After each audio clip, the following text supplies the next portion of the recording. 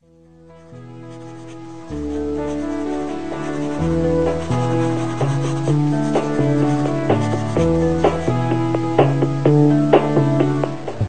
we're going to be talking about the cultural roots of lacrosse, and what we call it, again in our language, is well, basically it's bumping hips, so it's more of a body type thing. But I have to, we also call it the creator's game. Lacrosse was started by the Native American Indians and was originally known as stickball. The game was initially played in the St. Lawrence Valley area by the Algonquian tribe, and they were followed by other tribes in the eastern half of North America and around the western Great Lakes. And this was the beginning of lacrosse. The stickball game, this is the original. All there was a stick, okay, and a knot of wood. Just a knot of a wooden ball, and basically they just decided that's your goal, this is my goal. If I get the ball over there, I win. You get the ball over here, you win. And so basically it was just hitting it with a stick, because the ultimate rule of lacrosse is you cannot touch the ball with your hand.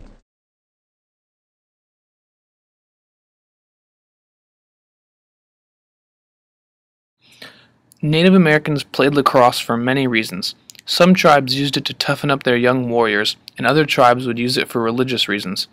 The first recorded game was by Jesuit missionary Jean de Brebeuf in the 1630s, who is credited for giving it its current name, lacrosse.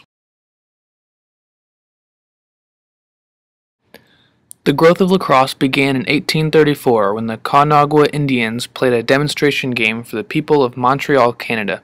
Because of this game, lacrosse began to spread throughout Canada.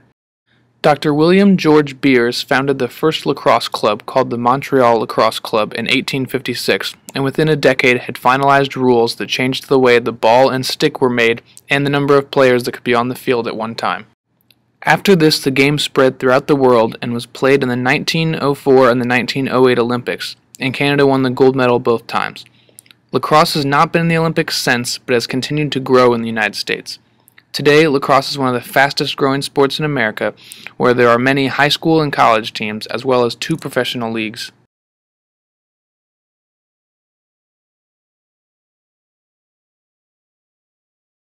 Reports that more than 60,000 new players participated on organized teams in 2011. There are now just under 700,000 active lacrosse players in the United States, over half of these players under the age of 15. According to U.S. Lacrosse, the exposure of lacrosse is at an all-time high, mostly because of media exposure. In addition to national broadcasting companies, there are now many collegiate and professional games being broadcast on local networks.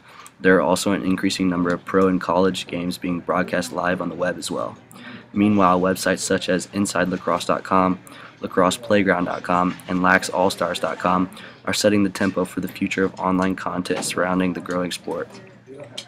Other aspects that have given lacrosse exposure and growth are high school athletes finding lacrosse as a good off-season workout between sports such as football and hockey, and also were drawn towards the fast-paced game.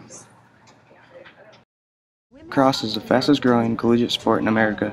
Women's lacrosse has 416 teams with over 9,000 total athletes. Men's lacrosse has 319 teams with over 11,000 athletes. Lacrosse's future is bright. If lacrosse continues growing at its current rate of 10% per year, the sport could have 1 million players by the year 2016. The sky is the limit for this upcoming sport.